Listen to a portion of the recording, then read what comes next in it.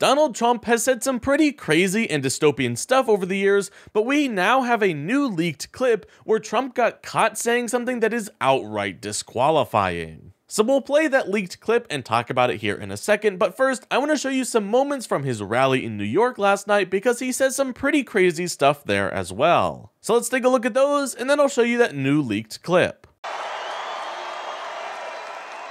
And the reason I'm here is because it hasn't been done in many decades. It hasn't been done for a long time, but we are going to win New York.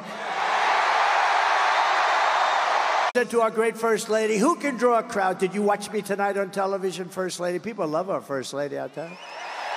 Right?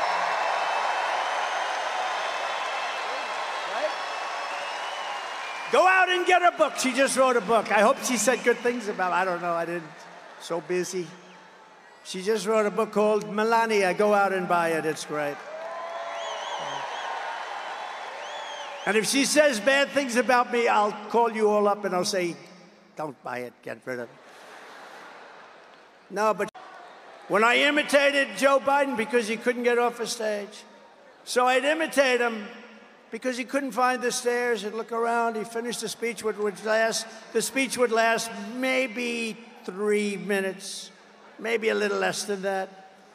And then he'd want to get off the stage, and always go like this. But you remember, we're not running against him. We're running against somebody who's actually much worse. Ready? And he'd go like this.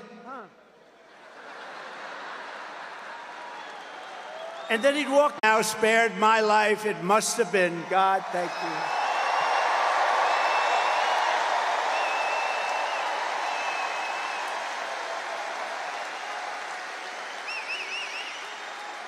Not once, but twice. And there are those that say he did it because Trump is going to turn this state around. He's going to turn this country around. He's going to make America great again. And maybe. And by the way, the Hispanic support. Do we have any Hispanics?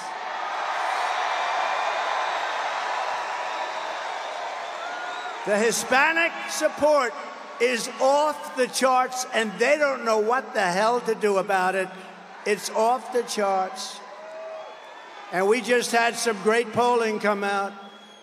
I think the most accurate poll over the last 8 or 9 years was Rasmussen. They just came out with a poll that we're 5 up. We're 5 up. Tonight, let me also deliver a message straight to Kamala Harris. Have you heard of her?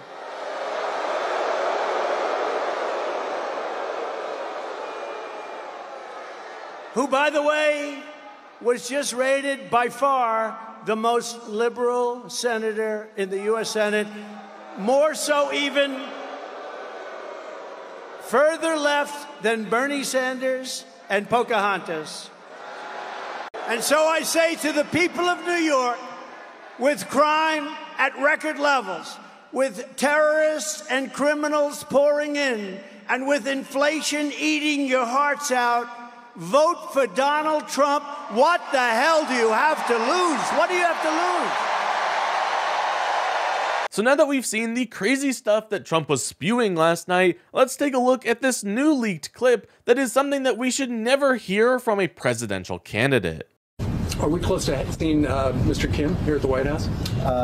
Could happen. I mean, they talked about that yesterday. I think it's something that could happen. Yeah. Hey, he's the head of a country, and I mean, he is the strong head. Mm-hmm. Don't let anyone think anything different.